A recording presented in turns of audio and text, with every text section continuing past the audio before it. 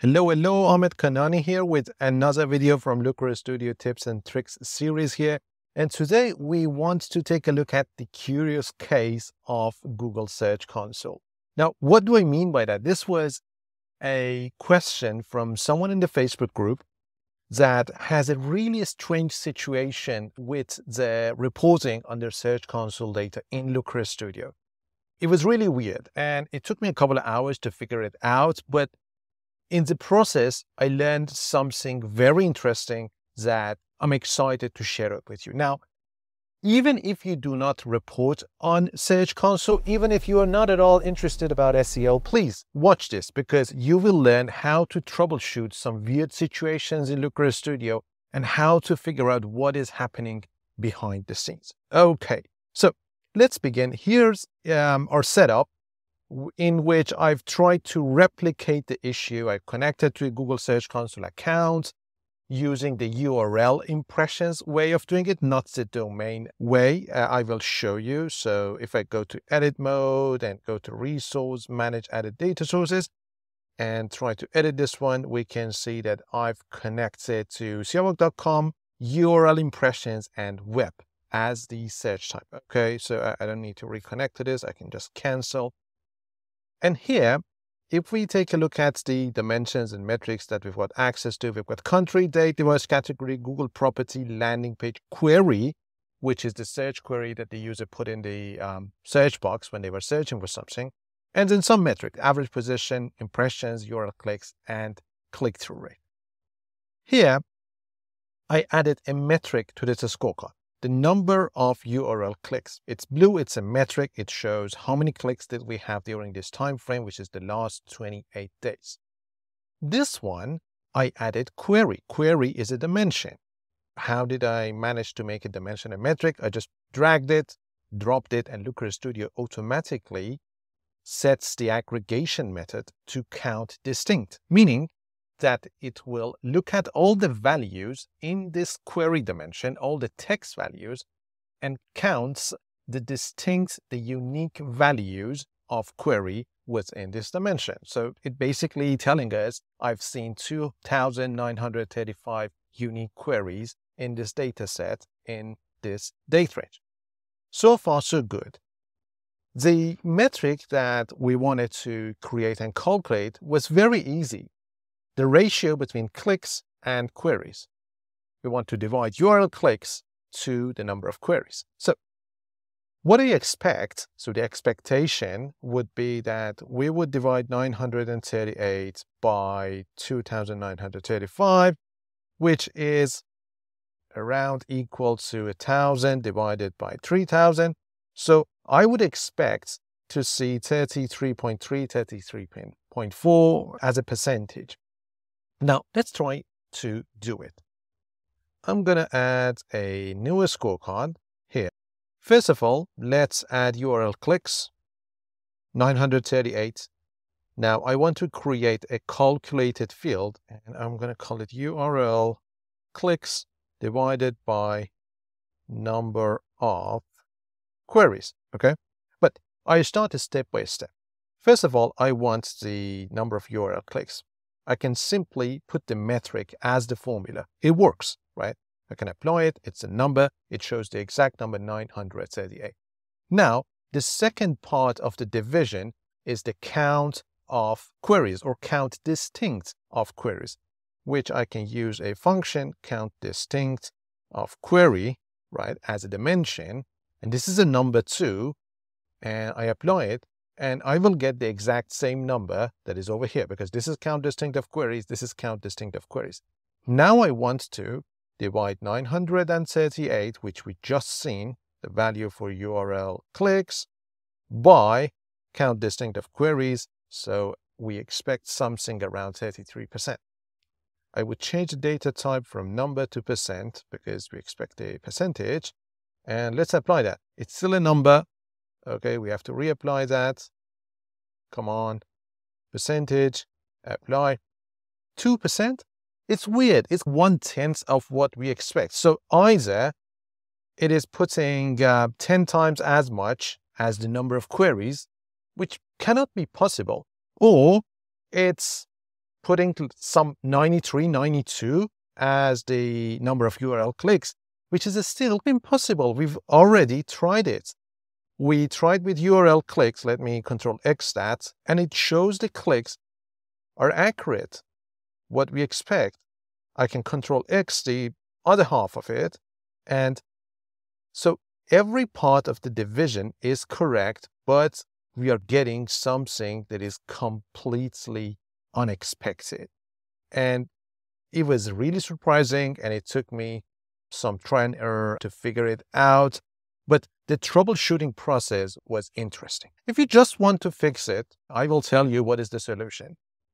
You select both of these, you right-click, you blend data, and whenever you blend data in Looker Studio, knows that you want to do something with the metrics, with the scorecards that are part of the blend, so it divides one of them over another. As soon as I blend, I will have a new scorecard connected to blended data, right? And I'm getting the exact percentage that I expected. Blending and then having query and URL clicks within the blend. Let's take a look at the blend, right? Cross-join URL clicks, query, auto date range, no filter applied, just this number and that number. And in the formula here, within the blended dataset, it is summing URL clicks divided by sum of query, which is okay, and it's giving us the correct value. But this is not giving us correct value. So what I do in this situation and in similar situations is that I will try to figure out what is happening in the raw data set.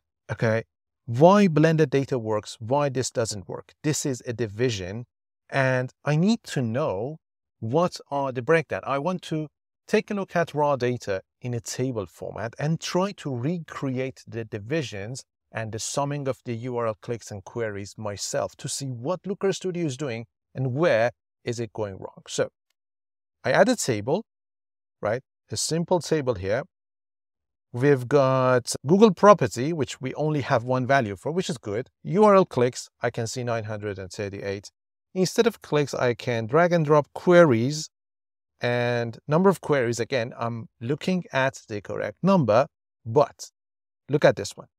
I'm going to add URL clicks to this table. I'm not going to replace queries. I want both metrics in this table, and look what happens. 86. What?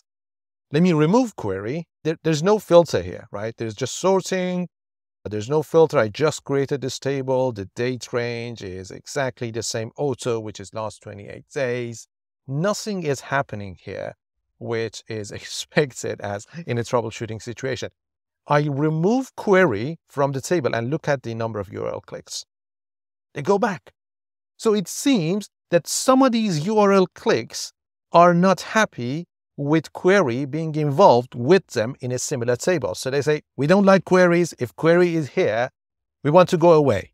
We cannot be in the same table with queries involved. I don't know. I don't know really at this point. Now I know, but when I was troubleshooting, I didn't know what is happening. Why some of the clicks are not happy with the queries until I applied another dimension. So I said, okay, let's take a look at queries as a dimension, not just the number of queries, but the actual queries as a dimension. So we've got 2,925 rows, which is correct. This is the number of unique queries that we can see in this date range.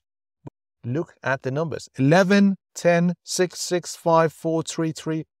And as soon as I reach to row number 30, it goes to 0, and it's sorted by the number of URL clicks. So if I go to next page, everything is zeros. I've tested it up until the last page.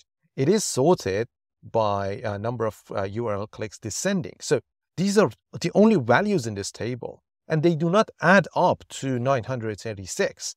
If all 37 rows were 10, we would have gotten 370. But these are not even all 10. So we're looking at some 90, like 20 here, 12 here, 9 here, 10 here, 90, 96 maximum. So where are the rest of URL clicks? What I figured out is that they are assigned with queries that Google Search Console, through their API, doesn't want to tell us which queries they were. Maybe because of privacy, maybe because of, I don't know what, thresholding or something else. Google Search Console does not give us the query for the rest of the clicks. That's why whenever we add query into the equation, the rest of the clicks will go away. If I add landing page, oh, this is sort. If I add landing page here instead of query, then I get bigger numbers, 250. So I have 500 here, about 200 more here. So 700 up to this point, 800, and then something else. It actually adds up to 936, right? With landing page, it does. With query, it doesn't. Some of the URL clicks go away. So what is happening here? If I add the summary row, which is interesting because summary shows 938, but the actual numbers do not end up to be 938. And the reason is that for summary, there is a new API call from Looker Studio to Search Console Data Connector. And for the table, there is another API call. And in this summary API call, Looker Studio is simply asking, what was the number of clicks? And Google Search Console is replying 938. But in the other API call, Looker Studio is asking what was the number of clicks per query, and Search Console is not happy to tell us the rest of the queries. It could have said not set. It could have said not provided and the rest of the click. I don't want to give you the query, the rest of the click, but it just decided to drop that row from the data set, which is really strange and causes lots of problems. Now, if I go to Search Console user interface, apply last 28 days, and this is, I need to refresh this one because this is a bit old, but yeah, quite the same. So I get about 1,000 clicks. So there's a difference between the interface and the API, which is being used by the Google Looker Studio Data Connector. But I get 1,000 clicks. If I'm going to look at the clicks per query, I get the same information, 12, 11, and quickly, let's say 250, quickly dropping to 0 here. The rest are all zeros. But if I look at pages, I get the bigger numbers, right? So they add up to the actual 1,938 something. So even in the interface, it shows total clicks, but if you're looking at the query as a breakdown, you cannot see all those clicks and which queries are they assigned to, okay? That's it. That is the problem. And because in this little formula, we're asking for clicks and query at the same time, the rest of the URL clicks are being dropped from this metric. So if something around 96, 92 is being divided by 2,935, and it's resulting in 2.9%, 3%. But why blended dataset works? These are the same metrics, right? This is count distinct of query, and this is URL clicks. The reason is that in a blended dataset, we have two tables, table 1, table 2. This table is only asking for URL clicks. This table is only asking for queries. In this table, we are not asking for URL clicks and queries, which upsets Google Search Console. If I do that, let's just try. If I do that, I expect that again, the percentage would be inaccurate. So I just added query. This was working, giving me 30% something. But now if I save this and close this, look at that, 2%, 2.9%. And if I go to blended dataset and remove this again and save it and come back, I have 32%, 31.9. So that means these two tables in the blended dataset are completely separate, two different API calls to Google Search Console. Each one of them returns the correct number.